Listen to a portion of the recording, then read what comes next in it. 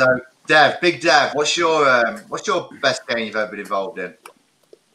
Probably the Ian White game, because that was probably one of the games that I needed to win. And to hold on to my tour card, I needed to still win one after that. But he was the toughest. He was the number one on the Players' Championship that year. For the floor tournaments, he was the number one seed. So, he's up there with the likes of the Justin Pipe game that I played.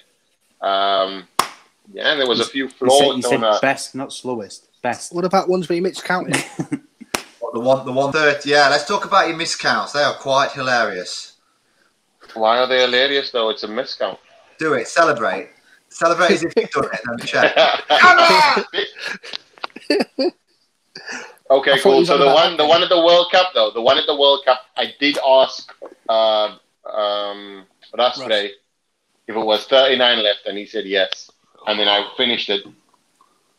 Big thing is, I did check out the double. So yeah, you hit what you went for. Well, that's the silver lining.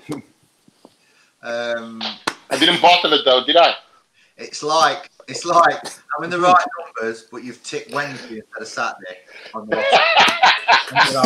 Exactly that. Yeah! Look, there's always a silver lining. I didn't. Most of the times when that's happened, I think it happened twice, where it's happened against Ian White as well. That was just kind of like, I just heard the last thing was 16, and then I went for it, but I still got it on the last start, so I didn't bottle the finish. I just can't went for the wrong number.